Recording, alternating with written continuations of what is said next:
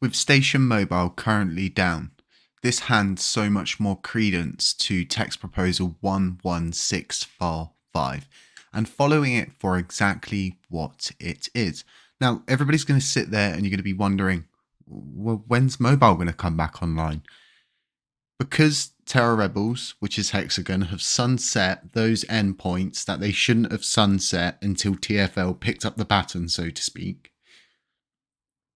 We have to wait for TFL 100% right now. Everything is now, we have to wait for TFL. The reason being is because our repository, everything like that it's over there. They have control of it. They're the ones who say and do everything, right? Because our L1 team do not have access to those systems. They can only propose an update. They can only propose endpoints. Ultimately, TFL still needs to do something. The only way around this is to have our own infrastructure, as to which it would be our own repository and, so to speak, our own endpoints. Currently, we pay for endpoint infrastructure, which isn't Terra Classic infrastructure. It's just being called that. It's Terra Rebels Hexagon infrastructure. We're paying for that, right? Yet mobile stations down. And this is a simple answer to this. 95% of the community simply do not trust Terra Rebels.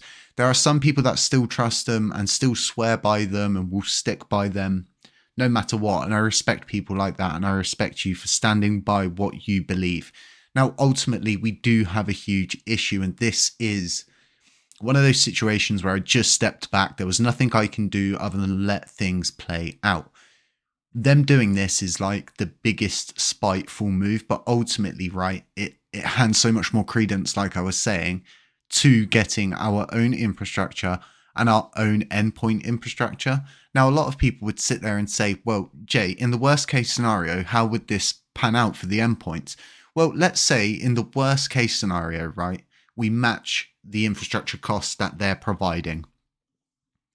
Our infrastructure would still be better because we would own it as a community. We would not need TFL for updates. We would not need to worry about our endpoints going down all the time and worrying about mobile, not being able to update mobile, not being able to update station, have our own builds. All of that would change. Everything would change. All we need to do is stop paying for like another group's future, because all we're doing is funding Hexagon at this point and funding their future. And as much as people want to sit there and think, you know, things are going good, they are going good, right? But we can't ignore what is currently happening. If we zoom out and we look at the charting system, you know, we're really down there, and it's come to a situation where if you want to reach quorum, you need to get 3 of the top 5 validators to vote, period. 50% of the validators base, they just don't vote.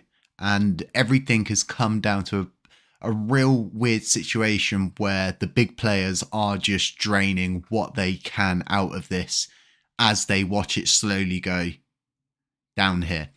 And for those who are wondering, right, even now, at the level of voting power, anybody who's at my stage below me and one stage above me, you know, you're barely breaking even on your infrastructure cost. It's insane that we're at this point now. And I think, you know, I don't know what it's going to take to change it, but I know that having our own infrastructure and starting to make these real simple changes where we can see true reflection in the community and having a system that doesn't go down all the time, having a swapping system, you know, everybody wants an on and off ramp, right? But imagine trying to get all of that done and then asking TFL every time, oh, can you update this? Oh, can you merge this? We've put 5 pull requests in. For example, people like Trust Wallet actually charge 5 BNB per pull request.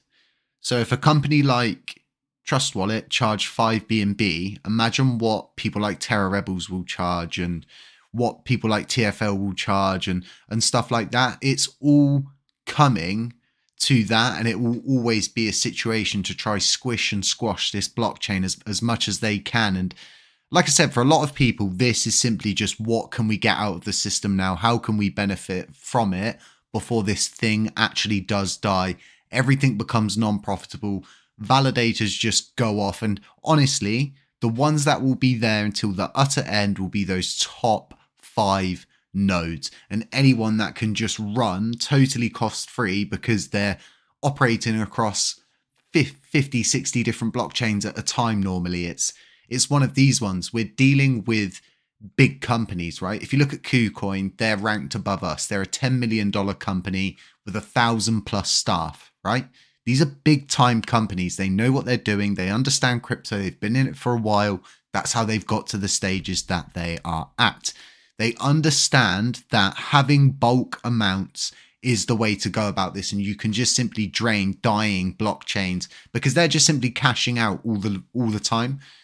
That it's horrible to see, honestly, because as the price has gone down, the delegated amount's gone up, but the smaller nodes are not growing. It's just all simply going to the big nodes like all nodes and people like that. And it's just, we're not producing an environment that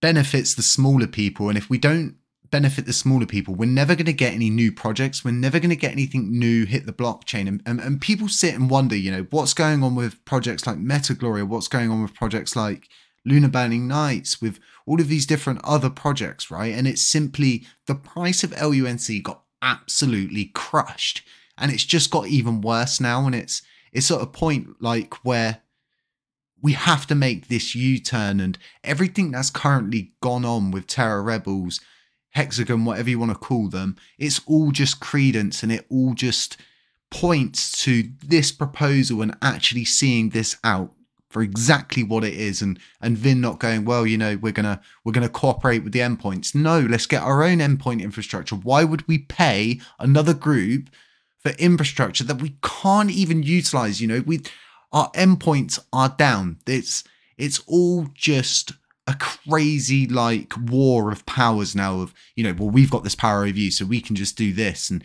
we can do that. So it's going to be very interesting to see how this all pans out. But I ultimately think, you know, a lot of people are dead upset with the L1 team. And you know what? I'm dead upset with them too. I'm really upset that we've gone from having Steve, LBA, who followed governance and understood the community, understood the ins and outs of it. And what I think now is we've got developers that think like developers. They think numbers, and it's weird. It's like they're emotionally disconnected and they're not gauging that the community's simply going, we don't want Terra Rebels infrastructure. We don't want to be mixed in with them. And people are saying we would rather spend the money and take the 3 to 6 months that it would take to build it ourselves. The good thing is I've had it confirmed for me that the L1 team have a full copy of the whole system that they needed.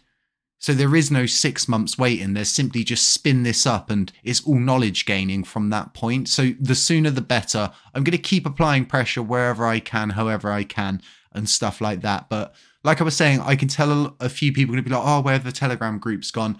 I'm no longer in any Telegram groups. The issues that come up with it, the people who take it very personally when I don't allow promoting and stuff like that, I think it's just better if I reduce my footprint, so to speak, and maybe people will hear less of me and not be so annoyed seeing me all the time. Folks, have a really nice day. Stay safe. I hope you caught the other video today. None of this is financial advice. Beware of scammers. Beware of doppelgangers. Beware of anybody pretending to be me. It's all my own humble opinion, and I'll catch you in the next one.